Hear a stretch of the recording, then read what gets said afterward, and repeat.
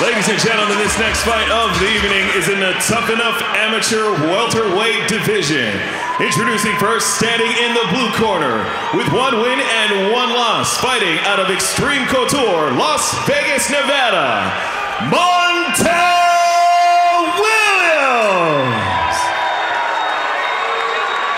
Standing across the cage in the red corner, making his amateur MMA debut, fighting out of Defend-U, Las Vegas, Nevada, Jason Weyrich. Referee in charge of the action is Mark Smith. Montel Williams in the white and red, Jason Weyrich in the black. You can see the big thing that stands out to you on the tail of tape. 35 years old against 19 for Montel Williams.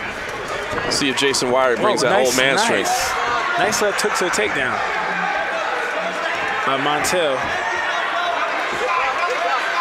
Guillotine choke already, arm in, guillotine choke. It looked like he tapped, but yeah, it was one tap on, I guess maybe he was trying to establish position. Referee Mark Smith was right on top of it. See Weyrich still trying to squeeze the neck.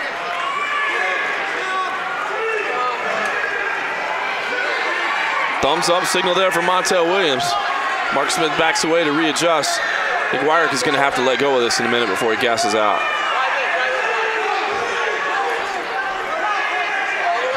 He's going to burn his arms out. Absolutely. Montel looks very calm and relaxed. You can see he's got his chin inside. Weyrich trying to adjust. From this angle, Montel kind of looks like Jay Heron. Nice observation there. Montel Williams surviving through this hold right now. You see Jason Weyrich trying to readjust. It does seem like the arm is slipping more under the chin again. But what Montel needs to do is he needs to figure out a way to shimmy his left hand back to his side. Create distance from the left hand with his left arm, actually. Yeah, right now it's just trapped underneath. Trapped. Yeah, he needs to get it out. Maybe he could use that left arm and push away.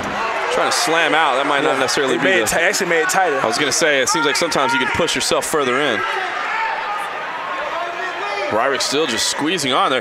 Credit to him for squeezing this guillotine choke as long as he has. I don't know how much energy he could possibly have left in his arms. I mean, this has got to be going on, a minute plus that he's squeezing on this guillotine. And now it's loosening up. You can see it now. Final 10 seconds of the opening round. It's featured Jason Weyrich basically squeezing on the neck of Montel Williams the entire round. You see Montel kind of with the frustrated what's up motion there, saying he's fine the whole time. Friends in the house, MMA Junkie. Looking at his eyes, check them out online at MMAJunkie.com for their weekly radio show. Gorgeous George and Goes in the house tonight. I think you got to give the first round to Jason Weyrich. I mean, obviously he didn't finish the hold, but that was the offense. Had him in danger the whole time. Had him in danger for the guillotine the whole time. Yeah. But Jason Weyrich, interesting, wanted to take the fight to the floor right away. We'll see if he wants to do that again here in the second round. Because once Montel got on top, he found himself in trouble, but he was never really in danger. It looked like he was giving the thumbs up. There was that initial tap where it looked like there was one tap on the ground, but maybe he was just trying to bridge out. Well, you really can't bridge. I guess so. He's trying to apply pressure moving forward, I guess. All right, Montel Williams, white and red trunks. You know the name. That's him. He's the son of Montel Williams, the talk show host. Jason Weyrich, 16 years the senior in the black and red. Williams going to look for the takedown again, it looks like. Wraps the body. He gets to step across the body and bring his hips in. Yeah, looking to get the trip there. Really just kind of muscled into that takedown.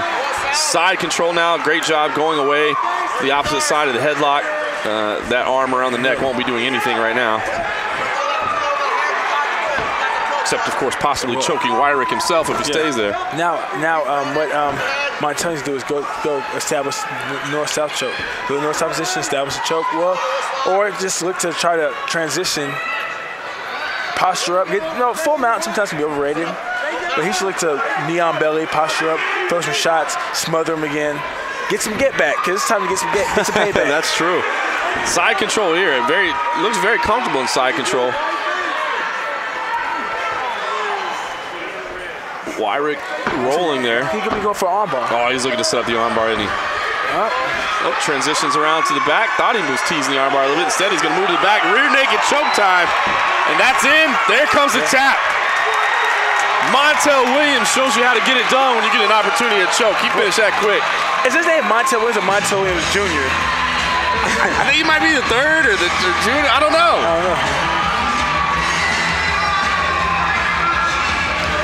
Whatever it is, he did it right there. Impressive finish there. We're going to take a look at the final action here. Side control here, Mo. Walk us through it. Side control. He teases for the Kimura / armbar. Spins behind him. Right there, puts one hook in, sinks the rear naked choke in, and it's over right there. Yeah, Krebs didn't even have the second hook in, but he saw the opening, got the arm right underneath the neck, and got the finish. That was a slick transition. Pretty slick. Pretty quick, too, as well. Yeah, very much so. He had the opportunity to finish it off. Montel Williams with the impressive submission win. There goes Kim Couture. Kim Couture there. Let's take it up. Justin Bernard.